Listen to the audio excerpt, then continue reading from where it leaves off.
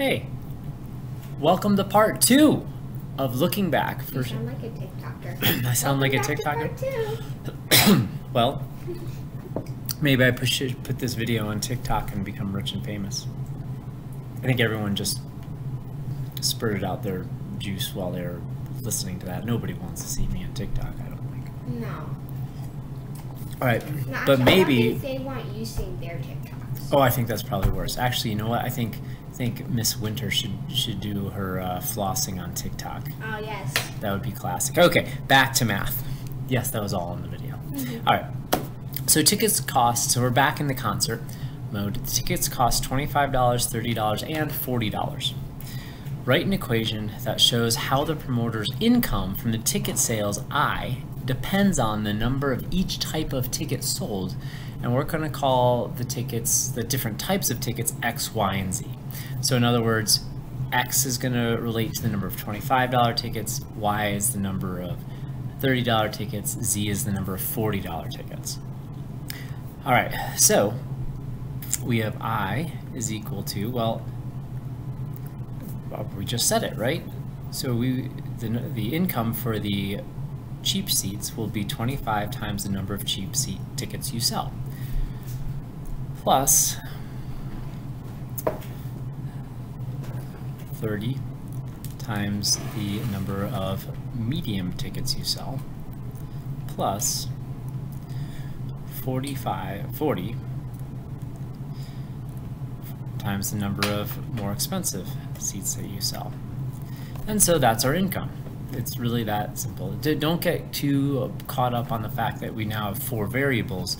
Well, we have 4 different things going on. We have total income, the number of cheap seats, the number of medium seats, and the number of expensive seats that we're selling. All right, the promoter sells 5,000 tickets at $25, 3,000 at $30, and 950 at $40. What is the average? And that's important, the average income for each ticket. Now, average means we're going to have to find the total possible income and then divide it by the number of seats that we sold, right? So we're going to go with 25 times, how many? 5,000. And so that is, let's slide this over here, $12,500. I'm going to clear that. Then we have $30 times 3,000. That's 90,000. All right, and then finally we have the high rollers.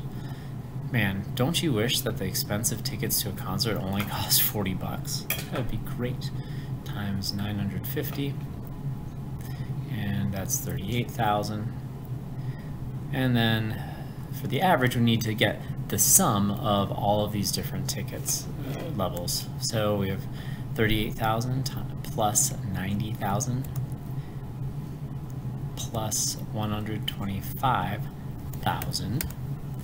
Add them up. So we have a grand total of $253,000. But that's not our average. That's our total income. We want our average income.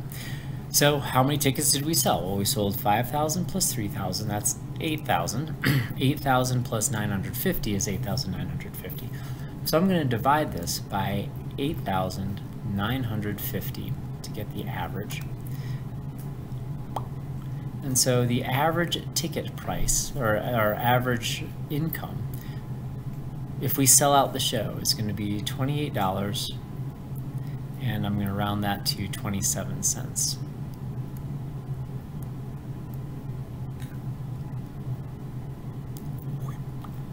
Remember, it should always be 2 bars in the US dollar sign. If you don't know why, I'll show you some other time. I know that there's 2 bars, but what's wrong with just doing one? Well, so, okay, so there's the U, and here's the S. I know. So it's a U on top of an S, and people have just dropped this little lower bar, and voila, the dollar sign. I know. So what's wrong with just doing one bar? Well, because normally U's have 2 vertical pieces, not 1. I know, but it's easier and quicker just one. Well, I know that, well, people are lazy. All right, write an equation that shows how the average income for each ticket sold, V, depends on the variables. All right. Well, that kind of seems like a bear. All right, so for this one, it's really just a variation of our income equation. And the way it's worded, I find it a little off-putting too. But remember, we still have from problem 1. Problem 1, where did it all go? Oh well, remember we had the variable t, right? So we just have what we did, 25x plus 30y plus 40z divided by t. I know what you're doing at. And there we go. That's a Y for those of you who can't read it. All right, so I know you enjoyed this video so much that you are gonna click the 3rd video too. All right.